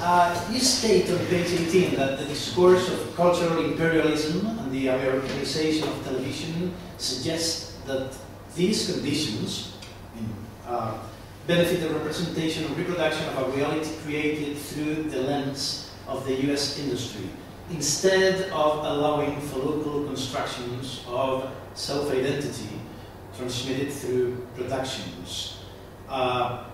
You say, in short, US ideologies are channeled through the visual content and are imposed on other regions as a vision of the world. And I quite agree with that. But at the same time, we've got this new thing called transcreation. Transcreation is like character reinvention. For example, there are many examples, right? From commercials to Spider-Man, for example. Spider-Man reinvented in India. And rebaptized as, let me check it, well, in Hindi, whatever, Pavitra Prabhakar. I'm sorry for my Hindi, which is a phonetic distortion of Peter Parker, right? He lives in Mumbai, he wears baggy white trousers, and he fights a demon from Indian mythology. All names in the Indian comic resemble those of the original version, but the setting and everything is Indian, right? So do you think that audiences are behind these new movements of transcreation? Do you think that it's also a balance between old mass media broadcasters and this new power of new audiences that make these things happen, right? What else? Some statements that, in my view, need qualifying as well. For example, and I quote, page 19. Furthermore, reporting news on a given series or film according to the original release schedule implicitly acknowledges that viewers have found workarounds to overcome the barriers and access the content before the official programming. And I think that you were mentioning the critics and the journalists doing commenting the film or whatever. And I'm not sure whether they have found a workaround to overcome the barriers, or maybe they're just translating websites or blogs or newspaper articles written in the USA, for example. I'm not sure. Maybe some of them do, right? I mean, some of them download the episodes and all these things, right? But I'm not sure. I wouldn't say that it is the usual trend. I think that it's easy for them to find a blog or a website or whatever, and then translate or comment according to what the article written in English says about this new thing, this new product or whatever. Right? Something that, in my view, also needs qualifying. You say that I quote, when at the beginning of the page 19, sorry, when at the beginning of the new century, international audiences started to become interested in TV series and films produced in the United States. And when I read that, I thought that you meant that international audiences started to become interested in TV series and films in this new century, at least the way it is written, right? And I think that international audiences have always been interested in American films and TV series since the introduction of cinema and TV all around the globe. In this country, for example, in the 60s, Bewitched or Anthem, or I mean, in the 70s, for example, Dynasty or Dallas or Falcon Crest and so on and so forth. I mean, all these things have always been in our lives, and not at the beginning of the new century onwards, right? Not to say nothing of American cartoons, which were the only ones we could watch in the 70s and the 60s or in the 80s, right? Something else, you say that in order to enjoy audiovisual products all over the world, geographical problems have been solved, thanks to the internet, of course, technological developments, interconnectivity, and so on and so forth. But what about China and North Korea, for example? I mean, you take for granted that geographical problems are not the ones that prevent us from enjoying audiovisual products from all over the world, right? That's a general statement, and that is true, but maybe it's not true in all countries, right? Chapter 3, about the current state of the research concerning non-professional subtitling.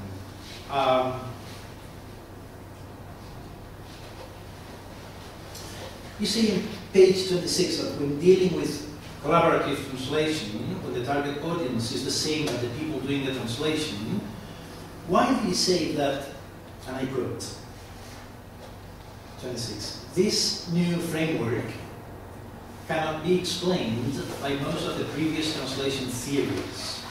The debate about the orientation of a translation, either towards the target or towards the source, does not apply when there is no external agent producing a translation to be consumed by unknown users.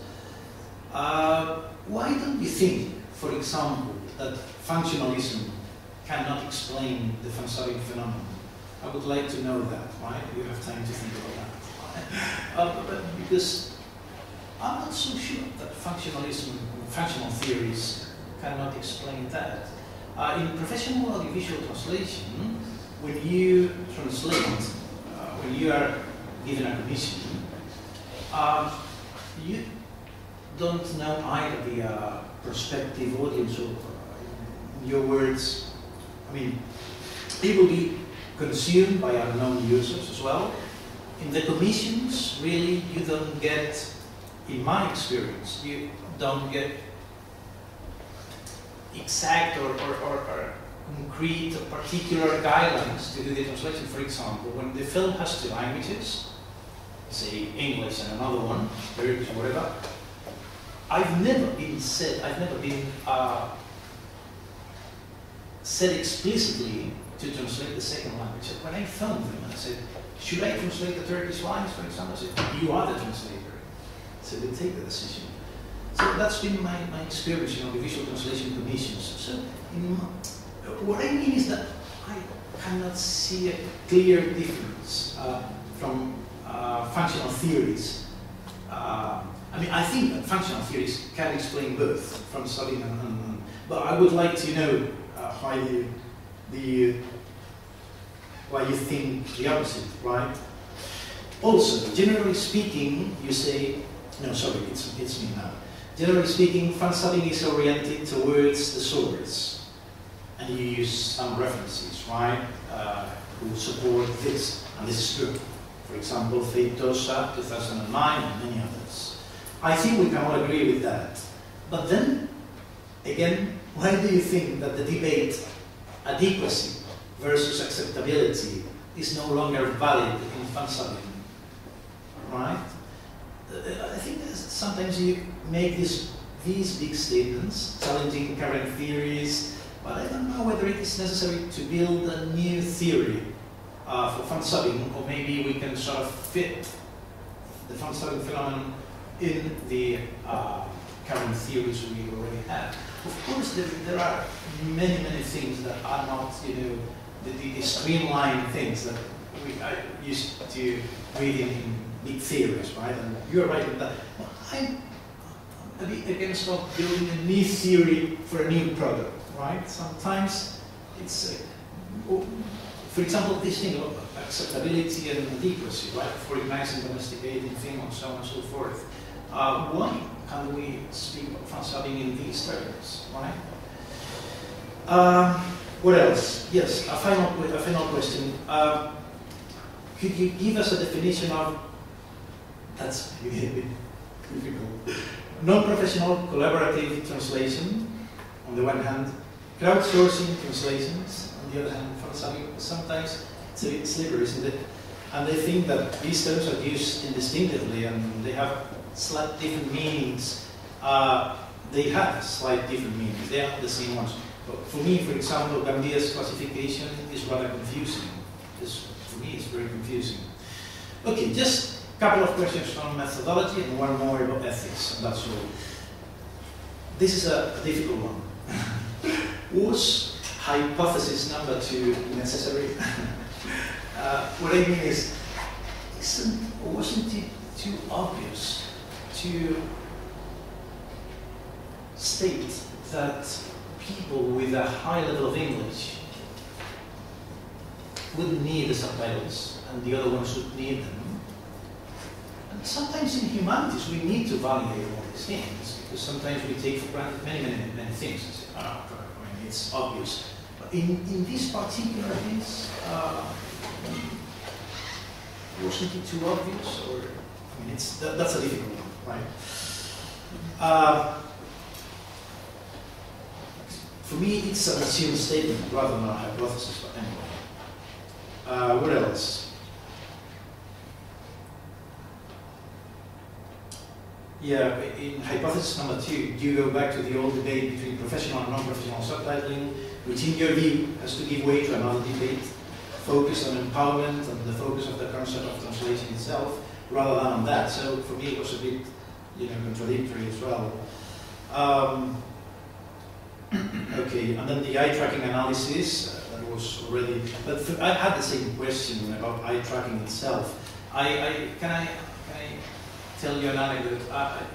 5 years ago, I think, I was in a conference in Alicante, and then Dr. Orrego Carmona from the Autónoma de Barcelona showed us a clip of Marie Antoinette, the film, right?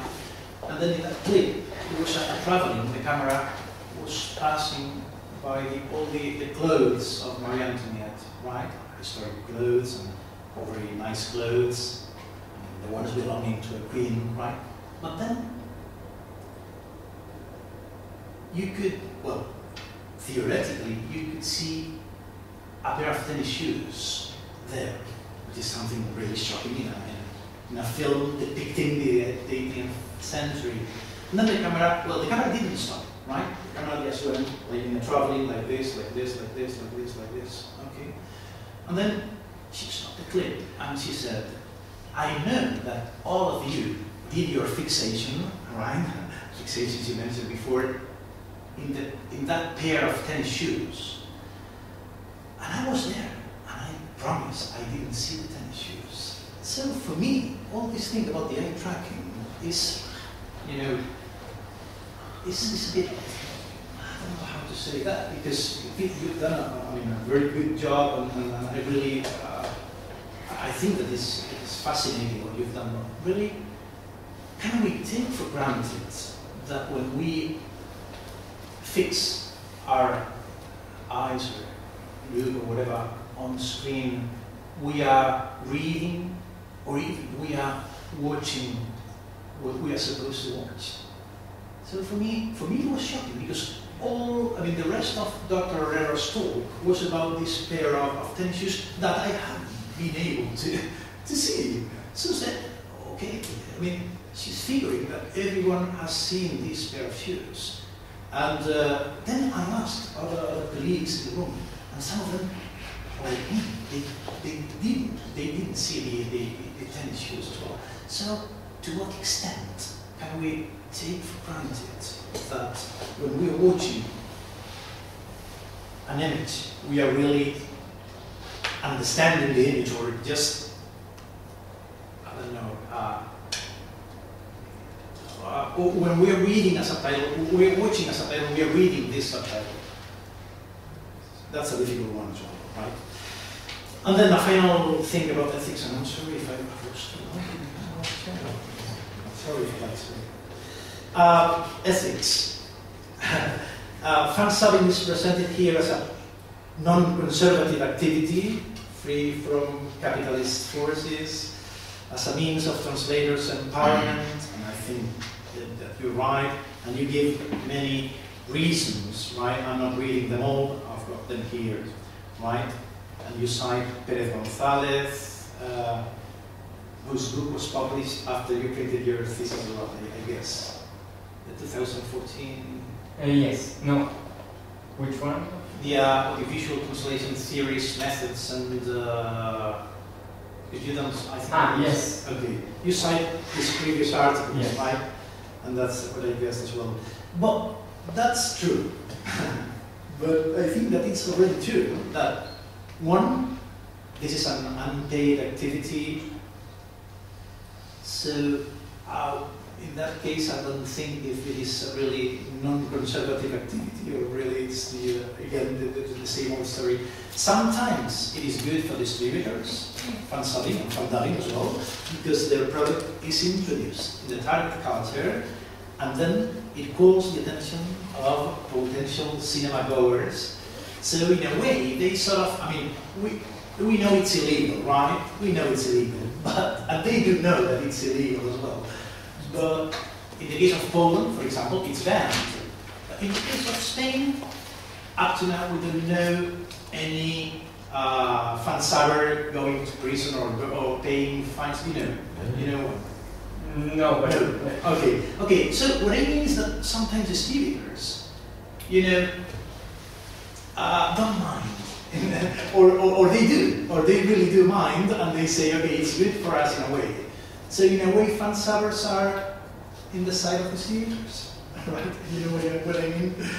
And then you compare it to NGO practices in a chapter of the thesis. I can't remember where now. But I'm not sure whether this comparison is sometimes it can be done with political or visual products, maybe. But some other times, I'm not sure whether they fulfill the same function as NGO free translations do. Sorry, I was really wrong. Anyway, congratulations for your thesis, for your originality, the significant contribution to scholarship in the area of audiovisual translation. I did really like your thesis. The analysis of functioning, its focus on reception, the methodological tools, the theoretical framework, and everything. For me, it was really a pleasure to read it and to learn from your thesis. Thanks. It's your turn now. Okay, so for the recaptures, I revised that. And actually, recaptures, I started doing this argument because I used it for a talk some years ago. But then recapture has been changing, and now they don't use that captures as much as they did, and you have other ways of logging in. So that was one of the changes, and that's why this doesn't necessarily apply. And it also depends on where you go on the internet, where they need security or not. Or YouTube. So yes, it depends on the activities. Yeah. Would be dependent on that. I changed the HBO Go reference. Once again, I've been changing it since last year because every time they make an announcement and do something new. I don't mention the transpiration practices, and that is true. I leave this out. It's also the case that it's a different practice. It belongs to this international distribution system, but it's answered by powerful industries such as the Indian industry that is strong and can actually take the content and adapt it. But for many countries that is not a possibility. Russia does the same. Russia produced Big Bang Theory actually illegally. They just create a new version of it without paying any kind of copyright or royalties or anything. So it's mostly in this, let's say, economically solvent countries where they can actually create these transcription practices. And I think a reference to that should be actually included to complement the view in the first chapter when I'm talking about that. Although this case, this transcription process is mostly a result possibly from the interest that audiences have in the international products. So it's an official result by the distributors and the creators of content who want to keep their users happy because they want to have access to this type of products because that's what they are demanding. So I think it complements. It's another way of answering to the needs of the users, the needs that users have created, and I think it would complement the discussion in chapter 2, the background chapter. Yeah. So I'll add that. In the discussion of the walkarounds, what I meant was that you can see newspapers distributing news about what is happening in the US industry, because even if the film is going to be distributed in Spain in 1 month, users and viewers already know about this film. So it's not that the reporters as such have these walkarounds to find the content, but as they assume that the readers will have access to this content, they feel the need to report it. It's not that they are the ones who are accessing the content, but that they recognize that people have access to this content. So they cannot follow the national distribution schedule, but have to adjust to the local distribution schedule of the United States. But I think I should clarify that in the discussion then, as well as the geographical problems in the case of China and North Korea. Now, talking about functionalism and why I don't think it fits. Basically, when looking at fund sub and non-professional subtitling companies, in your case, for instance, you would fund someone to ask if you should this or that, in these new systems and in these groups, it is the people who identify themselves as users and at the same time are producing the content for someone they imagine that has a similar needs to theirs. So my difference here is that it's the same person on both sides of the equation. So there's not a communication going from one side to the other, but rather this internal decision-making process, say, be it one person or a group of people making the decisions together about what they think people will like them will do. And they do this because they have the power that languages and technological tools give them. So although I think that functionalism can apply to some extent to the phenomenon, I think this combination of roles in one person that has significantly more power than others in the equation cannot fully be explained by this traditional system. So that's more my view. But that doesn't only apply for translation, but also for photography or journalism, where people are taking these roles and are constantly moving from the professional to the non-professional sides, and social journalism, for instance, is questioning what journalism should be, if there should be editors or not. So it's a phenomenon that I think accounts for other things, new things that we cannot really fit in the roles that we have defined in previous theories. Because we don't have this movement from one to the other in terms of the people involved. And that also relates to the fact that fan-subbing cannot be necessarily seen as this discussion between domestication or foreignization, because that is not always the case at the same time. There are extreme cases of foreignization, like in Japanese anime, but there are also extreme cases of domestication. The Viki thing. Yes, yes. And there are also middle points in which the needs of the users, of the target audience of each product are covered in a different way, but still remain somehow loyal to the source. So this discussion, there's some, I think most cases would be able to, it would be possible to explain in most cases with this duality between the foreign and the local. But I also think that there, in between, there's a range of options that we cannot really understand if we remain at this bipolarity. The thing is that I don't think either that this applies only for fan-subbing. Yeah. It applies for translation. Exactly. And that's the implications that I see of non-professional subtitling, because we are seeing people making more things and people who are not controlled by an outsider, going back to the roles of the people involved. So they are defining what they can do. There's no one telling them they should be this way or that way. So under those circumstances, these people can take other options. And the translation sites could look at those options and see what is going on there and how the balance of powers affects the translation. So it's not only about fan-subbing, but I think it's the entry to see how the structure of the translation profession practice is actually occurring. Because if you take out the monetary rewards as an element in the translation, there should be other aspects covering for it and taking other roles. So I think to find room for all these explanations, the best thing would be to see how we can understand it first, and then how that differs from what we have already, instead of just trying to take what we have and feed it in the previous models. And the definition of professional and crowdsourcing. Actually, there was a section in this thesis that was going on and on about the differences in professional, amateur subtitling, fan-subbing, which was removed because it was too long, and I was already reaching the limit. But there is an image that could help us. It's still under development, but I think it could help me make my point here.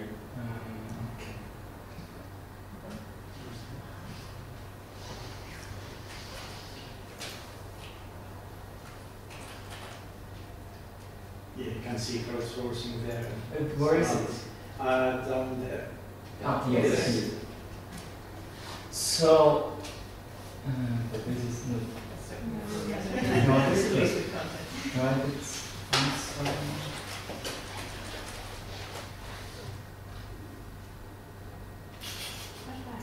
We need to go back to the glossary. Just tell us. Yeah. Well, Lunchtime. it was a hobby. So, non-professional subtitling for me is a type of uncommissioned, unpaid translation. So, is the going back to the discussion before, is the representation of the case in which people are translating content that is not requested by anyone, are not receiving any kind of monetary rewards or any kind of direct rewards for the content. While crowdsourcing, on the other hand, is controlled by a company, and normally people don't receive any monetary reward, although there are cases as Amazon Turk, yes, in which people are participating in crowdsourcing strategies and are being paid for specific for the work they do. So then we have the user-generated translation aspect. I found it. So it's classified between paid and unpaid. But then user-generated translation can be commissioned or non-commissioned, and that's where I draw the line between crowdsourcing and amateur subtitling. And then again, amateur subtitling is different from other aspects of subtitling. Non-professional subtitling would be amateur subtitling, but also fan subbing and pro-amateur subtitling specifically, or even innovative subtitling. So that's how I see the distinctions here. And that's why I go for non-professional subtitling as one of the umbrella terms. And I do agree with the fact that the classification by Gambier is different because he uses different layers of understanding. At some point, he draws lines using technological tools as classification, then working strategies as a way of classification, and then the people involved also as a way of classification. So the system overlaps in more than one case, and it's very confusing. Now, hypothesis 2, was it necessary? Sorry. No.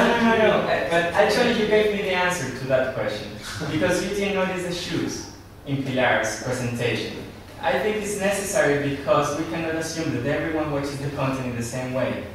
I think we have seen with my results that the people in the low level of English follow a more similar approach because they are dependent on the subtitles. But people in the high level of English who can depend or not on the subtitles can differ in the way how they approach subtitling. And that can tell us that we can create subtitles according to different needs depending on what people really want. So even if it's straightforward, it's evident that people relate different to the subtitles, there are reasons to, at least now we can, if you want to, not look at the people with the low level of English, because for them, the language scale, the linguistic scale is the one that indicates how they will read the subtitles, but with the people for the high level of English now, we can see that there are other elements that are also indicating and changing the way how they engage with the content. So that's why, one of the reasons why I think it's valid, because not everyone looks at the subtitles and not everyone looks at the shoes. So if we can arrange for that and show with empirical data that people do that, we can start a discussion. And also because to some extent this challenges the fact that we assume that everyone basically reads the subtitle by default, that it's an automated task. There is a degree of automation there because there's something new on the screen and you can go there because of the impression that you get, but there are also people now who are able to decide when to go to the subtitle area and do that in a more or less conscious manner because they have specific needs. So I think the exploration of that is possible in this case thanks to the fact that I included the second sub-hypothesis and I was able to tell the two groups apart. We rephrased the hypothesis according to that. After, yes, now based on the findings, I think so. And also, the hypothesis initially wasn't there. The hypothesis was part of the development of the project. Once I was going to focus mostly on the subtitles, but then after the data was collected, it was evident that there was something going on there with the language scales. And up to my knowledge, I don't think we have used eye tracking to see how people with different levels of proficiency in the source language engage with the content. We know that there are differences because there are studies without eye tracking that indicate that, but we don't know how that really affects the participants at a cognitive level. So that was the type of approach we wanted to take with the second hypothesis. And now the aspects of ethics and the legality of fan subbing. If I well, the point was that I think that between the lines, I grasp that you are in favor of fan subbing because it's a non-conservative practice, because it's like I don't know, like challenging market forces, challenging capital establishment and capitalism, and so on and so forth. And in my view, maybe it is partly true, but maybe it is not so true, because it's an daily activity, because it helps the distributors, and because I think it is not exactly the same case as NGO activities for translation. What's your opinion? It's the problem with fan subbing is that it goes down to the fact that each country has different law enforcements, and that this is an international phenomenon. And what I was saying before, the difference between the fan subbing in the 80s that was going against capitalism and the control exerted by the United States, but then helped in the distribution of the visual content, that puts this discussion into a very complicated area, because there are not, you cannot have just one position regarding fan subbing. It changes depending on each country, on each situation. There was a case, for instance, of the fan subbers in Sweden going on a strike. So in that sense, this illegal practice is acquiring the rights or taking on the possibilities that paid people have, basically because they are performing a task. So it is the case that there are different approaches. In fact, in Spain, one of the groups I use is Grupo TS. It was first 2 series. It actually changed because when they announced the ley CINDE, they contacted the administrator of this group saying that they were going to, that she herself should identify as the owner of the group and should take responsibility for what the group was doing. So that's why the group was shut down for some time and then reopened with a new name. So there are different countries trying to enforce law in different aspects. In Sweden and in Poland it has happened that they have prosecuted fan subbers. In other countries the conditions are more relaxed. Then again, it's even if they do it here in Spain, the Spanish subtitles produced in Latin America can still travel. That's not necessarily a problem, and you can translate regardless of your geographical location. So the conditions of legality here are quite tricky.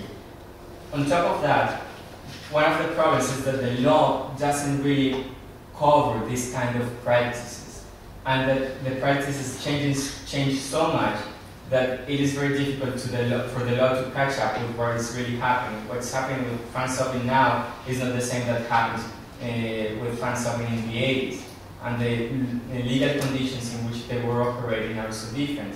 That's one aspect of the law, and then the other is that, as you mentioned, some distributors are actually happy that it happens. 3 years ago, one of the directors of HBO said that it was good for Game of Thrones to be distributed illegally in Australia because it shows how much people was into the show. But then last year they started to think more about that, and now are launching this HBO Go that basically tries to reduce the room that people have for piracy by offering another possibility to access the content. So it's always this circle. My position on regarding the ethics here, I try to adjust to the law, and that's why I didn't include a DVD copy in the subtitle, because that's distribution of illegal content, ripping and distribution of illegal content. You can with academic purpose. Yes, but I didn't know if that would cover also the video or not, and that's why I try to explain here. But it's still an issue, and it's very difficult to see where you should really legally stand in here, because even if the law goes one way, what they think about that is different. After they reopened the Grupo TS, nothing happens, and it's been operating ever since for 3 years now. So what was really behind this wish to shut down the group or asking the administrator to report and to show herself as the administrator and owner of the content. So this is the problem. Now the discussion of fan subbing and NGO practices and this whole user-generated translation thing, it also changes from one person to the other. I was at a talk on NGO practices in translation NGO practices in Barcelona, and it was a professional translator talking, and he was saying that basically because of the fact that these people were doing a work that was unpaid and taken from the work that other people would do and pay taxes on their rewards, on their income, then they are basically affecting the economy of the country, not the economy of the people. So the position changes a lot, and I think depending on who's having the argument, the stand on legal issue will be different. I try to do it as an academic, just looking at the subtitles and how they affect the reception, but the position could be also different. I try not to use the term illegal subtitles in the thesis because of the same reason. I wouldn't say that for every situation they should be considered illegal. Many thanks. We could go on and on, but we have to stop. Anyway, would you like to add anything, Maureen or Victor? Would you like to add anything?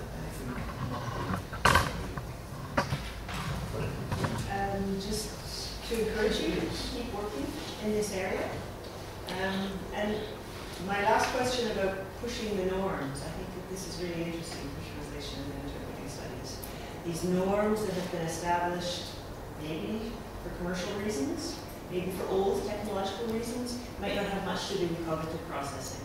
And I think this work really gives us some insight. Thank you. Thanks. Would you like to add anything else? You're tired enough. No, I think they cover all the questions. Okay, any doctor in the room would like to add anything or to say anything? I have the right to. Of course. Supervisor, please. Very briefly, my thanks to the All-Star Evaluation Committee for being here.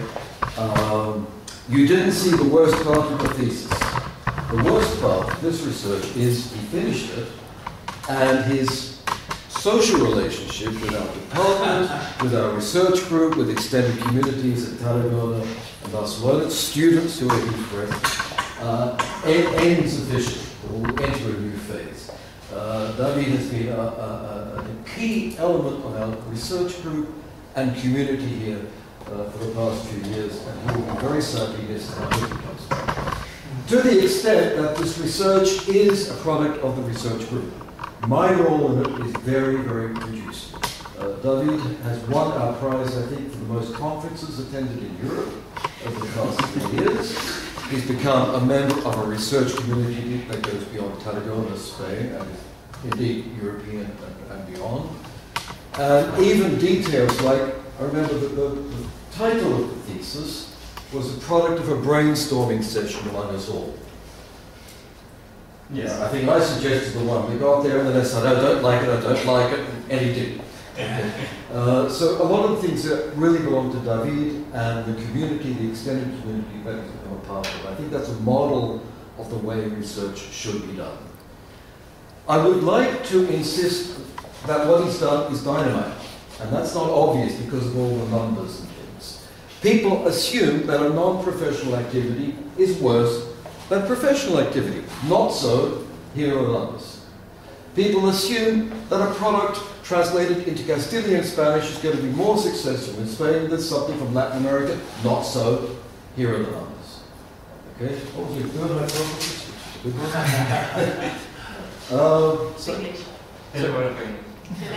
Yeah, people assume subtitles are only for people who have no English. Not so. People who have English also use them here in Londis. Methodologically, that's difficult because he's testing the null hypothesis. But in social terms, in relating to our environment, in getting people to think about this fresh and anew, it's been dynamite, as I said.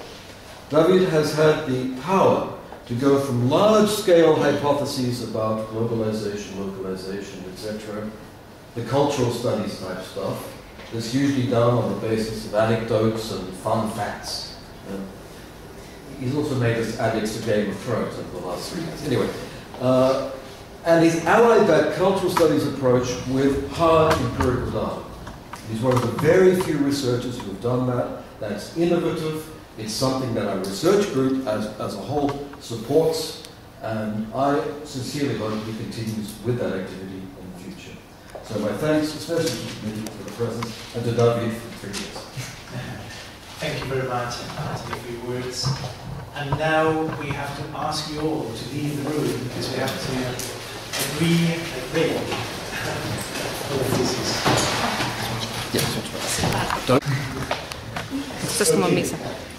After a thorough deliberation, this panel has agreed unanimously to award the thesis entitled The Reception of Non-Professional Subtitling, submitted by David Orrego Carmona, the grade of, now in Catalan, excellent. Congratulations, David.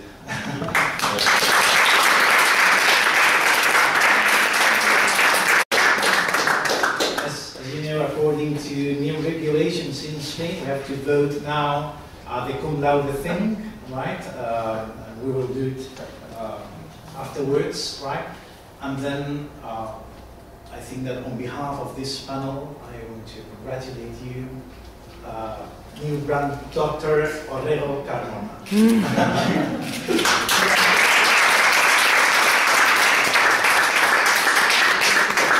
Thank you so much. Now you shake hands. Yes. First. Oh, qué bonito. Yes.